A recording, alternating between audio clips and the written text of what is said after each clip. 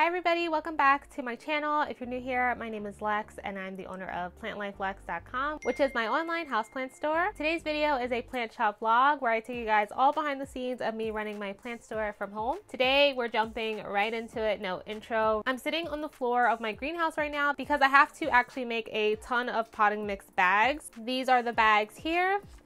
And I know it seems like I do this all the time and it might feel like it's repetitive, but the truth is I literally do this all the time. This is something I probably do about 3 times or more a week, just making big batches of soil and prepping them in bags so that they can be sold. Off camera to save time, I just made a big batch of soil mix and it's getting to the point where I need to definitely get a bigger container for this because I'm going through the mix so fast now that it's like every time I turn around I have to make a new bag. But that's a good thing because that means you guys are really loving the soil mix. So thank you guys so much for purchasing it and trying it out. I really appreciate it. So I'm just going to get started because this does take me a little bit to do. I have to fill each bag individually. Each bag does get 12 ounces and then I weigh it using my little scale. So like I said, I did pre-mix the soil off camera just to save some of your time. But I do have other vlogs where I go into more detail about the mix and everything like that.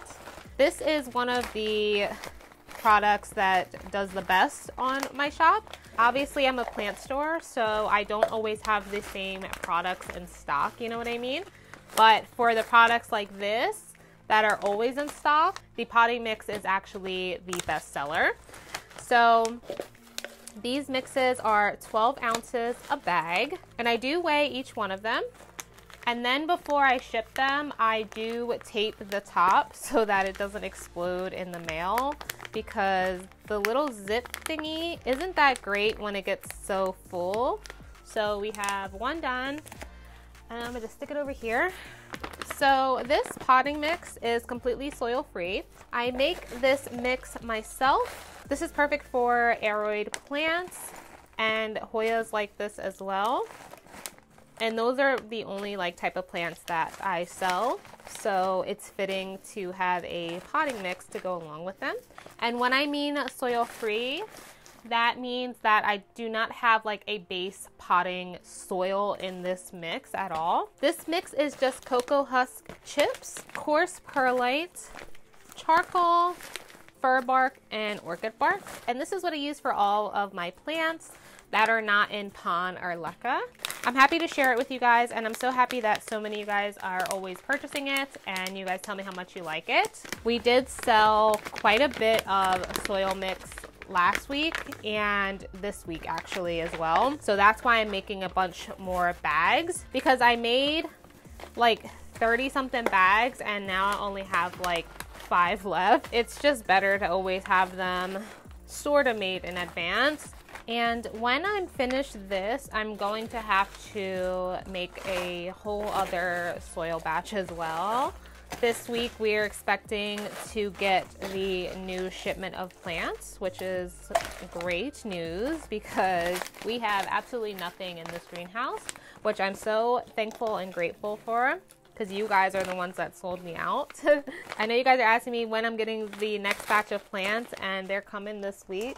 Can expect them probably to be on the shop the following week, so 2 weeks time. I get them in the mail, I unbox them, I let them rest for a few days since they were in the mail. I repot them if necessary and then I just kind of quarantine them before I list them for sale. That is just something that I like to do. The plants do come from a very reputable wholesale greenhouse and they actually do supply majority of plant stores, so I've never had a pest issue with them. I've never had really a bad experience or anything.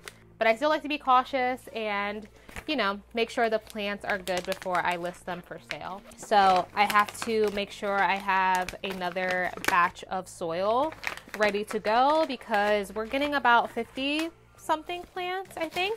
So it is a lot of work when I get them because a lot of them are so root bound that they need to be up potted.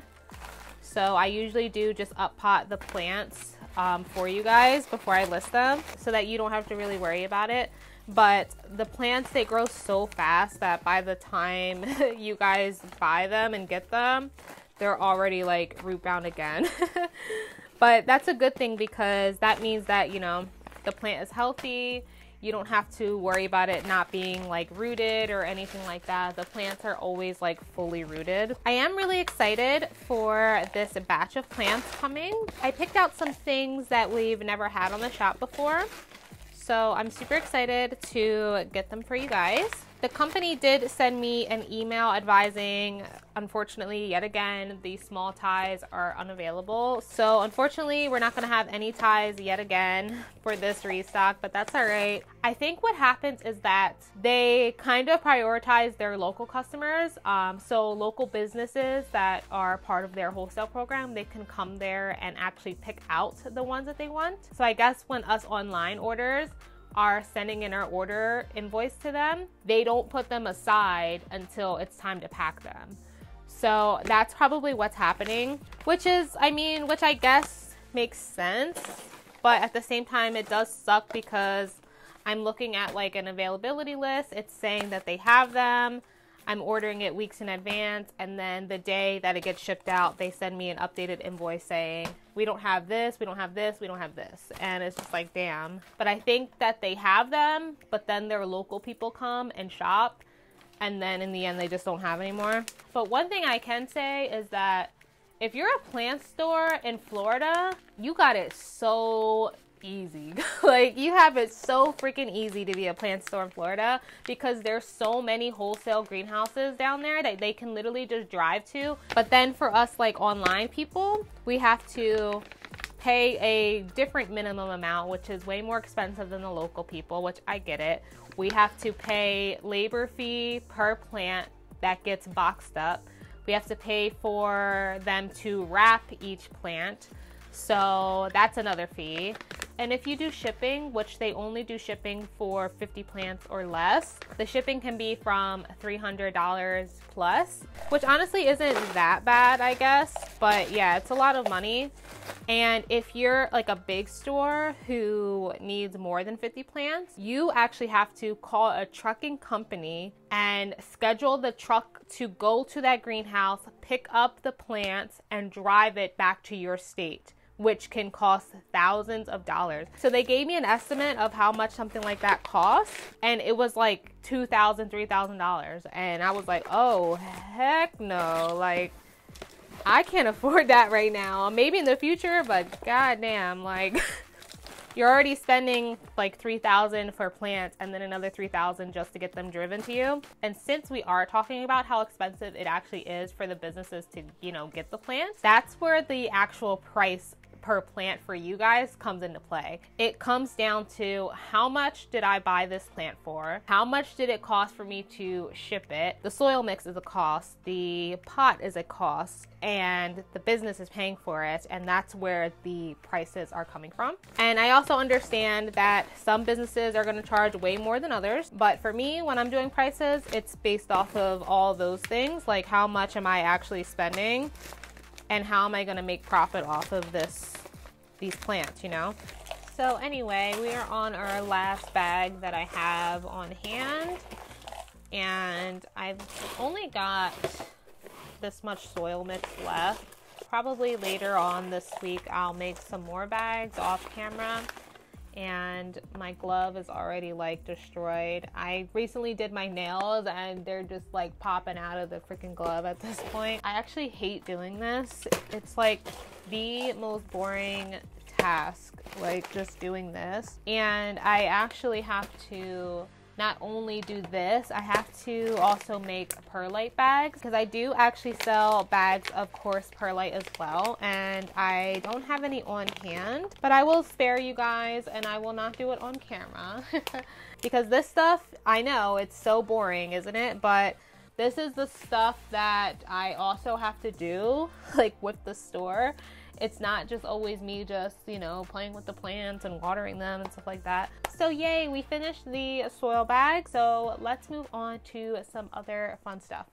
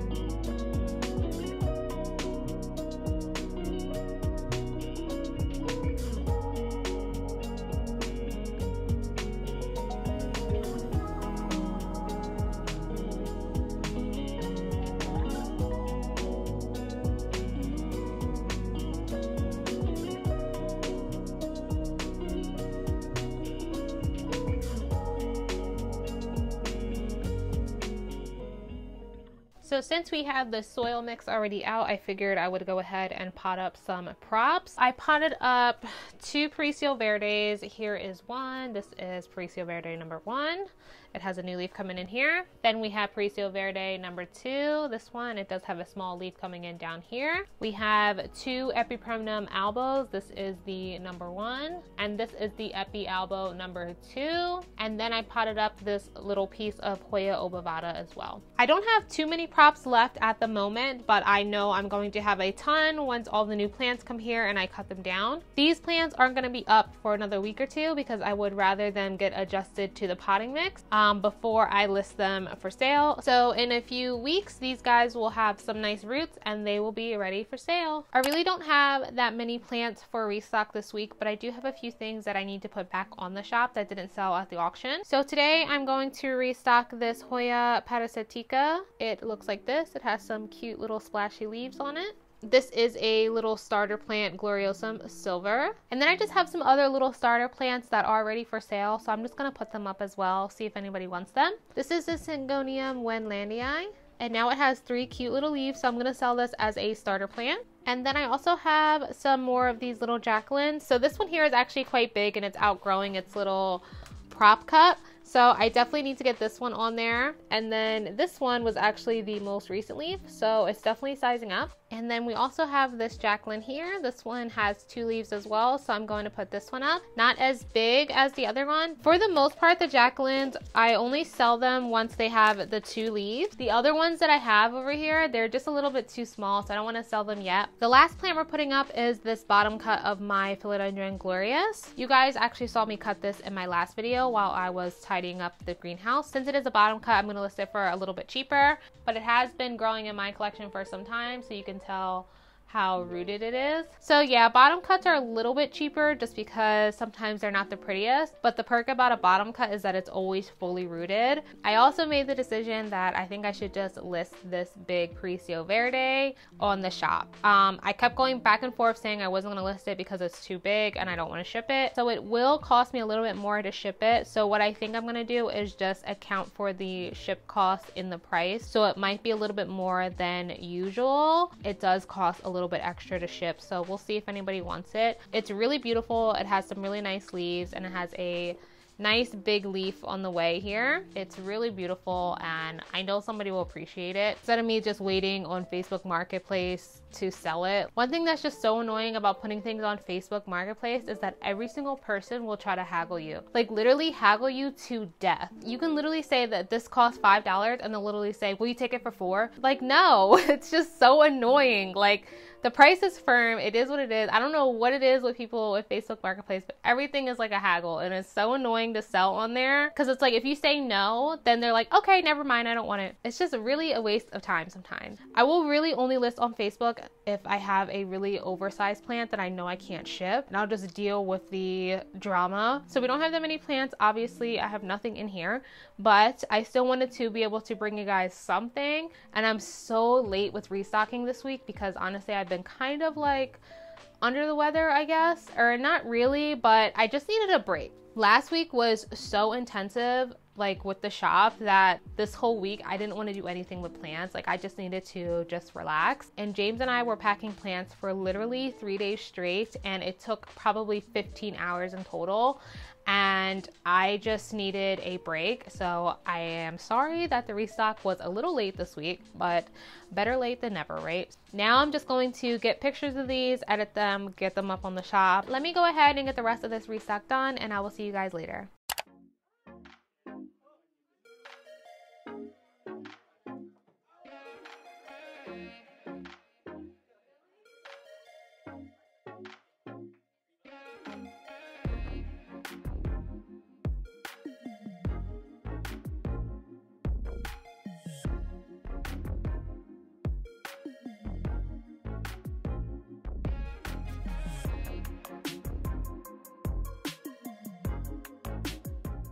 Finally, I finished restocking the shop site. Now all of the new listings are showing on the front page. So now everything is updated in the shop page.